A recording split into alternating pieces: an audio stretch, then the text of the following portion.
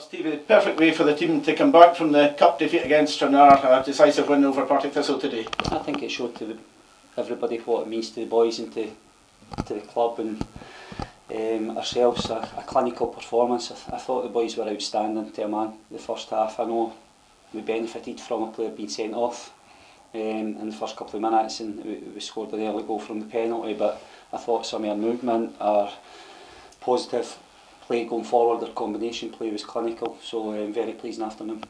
Certainly a turning point, that early sending off, but you took full advantage and, as you say, good intensive play throughout the first half really to build up that lead.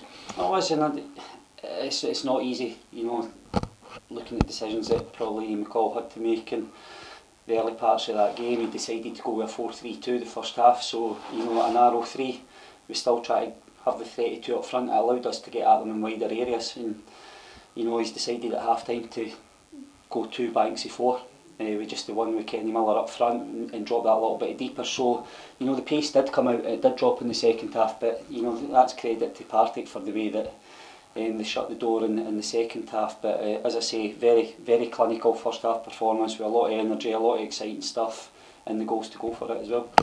Yeah, and the 5th goal early in the second half just really put the icing on the cake. You then brought on a few substitutes, and yeah, the pace went out the game a bit. Disappointed, I suppose, to lose the goal.